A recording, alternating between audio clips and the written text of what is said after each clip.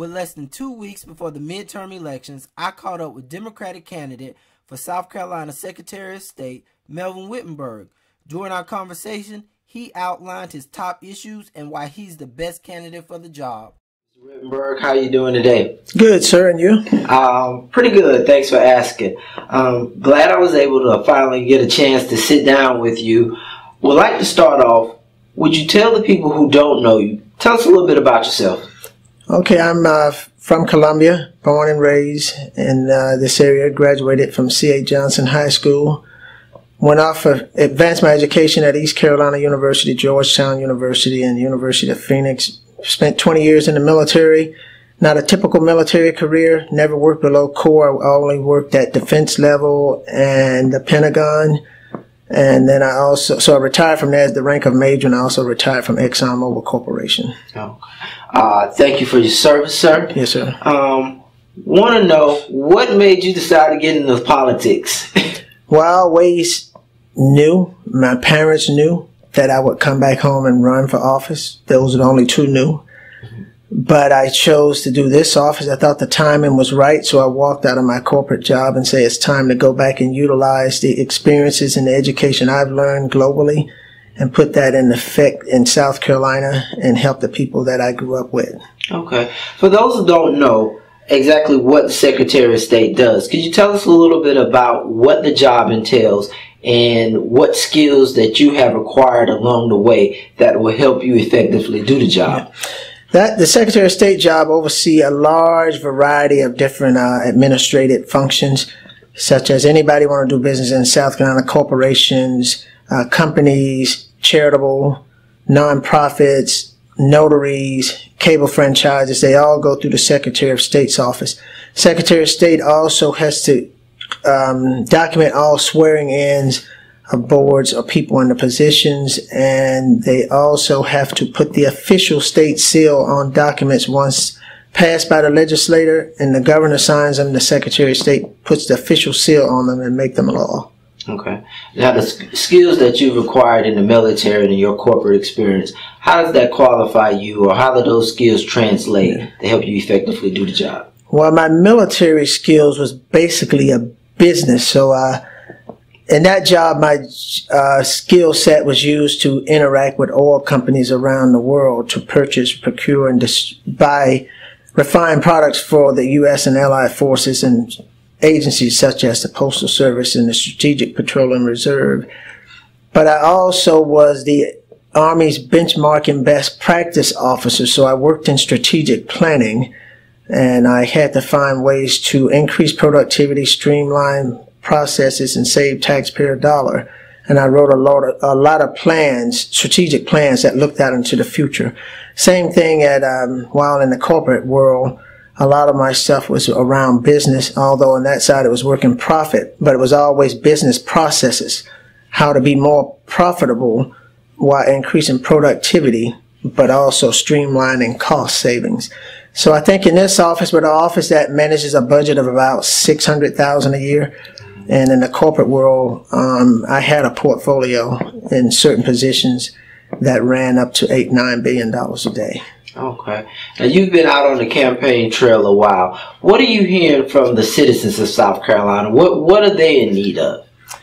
What I hear, I travel 2,500 miles a week, been out here for a year. What I hear from most of the citizens, I do a lot in the African American communities, but what I hear mostly from our people is politicians come out, get the vote, and never come back. They don't show up to see how they're doing. They don't do anything for them, so nothing changes. So the lot of problems they have is why voters' participation decreased. So they said after President Obama, they came out in droves to vote, but nothing changed. And actually something did change, but our people didn't vote locally or statewide, so we left a administrator in place that didn't make any changes or accept things like Obamacare or stuff that comes to the state. So that's what I hear most, and they tell me to keep my promise that I will continuously come back month after month to various counties once in office. Don't be like the rest. Everybody's not like that, but there are some who don't go back to where they went into election time. Okay. If you are elected as Secretary of State, what are your top 3 issues from day one that you're going to tackle with that office? Top 3 issues I would do in that office. Number 1, we need broadband accessibility across the state. We're ranked in the bottom 10 of internet accessibility, which directly correlates to education. Because if the kids can't get to the internet, it limits their ability to learn. May not be as bad in Richland County, but it's extremely bad in low counties. So I would reach out to the cable franchises and say, you want to do business in South Carolina, you have to make it equal to all. Secondly, I like to work closely with the Commerce Department. If you want to do business in South Carolina, you're not coming here and just getting everything from us. You're not getting all tax breaks and giving us low wage pages. I want jobs to come in that's going to contribute to our education. You're going to bring a business here, you got to set aside a certain amount of money in negotiations that you would put directly to our school systems and to our road network infrastructure. Now, I've seen it happen in the business world where I came from. We relocated to one office to another city. We contributed, we got tax breaks, but we contributed $1.2 billion in taxes, but we had to contribute $66 million directly to the local school system and the road infrastructure. We had to contribute to that. And I don't see that happening. I see businesses come to South Carolina. They promise to bring jobs, but they bring low-wage jobs because these 6- and 7-digit income jobs come with the job. Other thing is we need to have jobs coming that's going to give us more closer to a livable wage of $15, $7.25 an hour. Once you take taxes and deduction, you're making $4 an hour, $32 a day. That's not good for anybody. So those 2 of the things. Another thing that I want to do is reach out and bridge the gap to our millennials, our younger generation, and help them to get into business and not just take an application fee from them, including the veterans also, but to help them train to have a successful business, because a non-successful business is not good for South Carolina's revenue.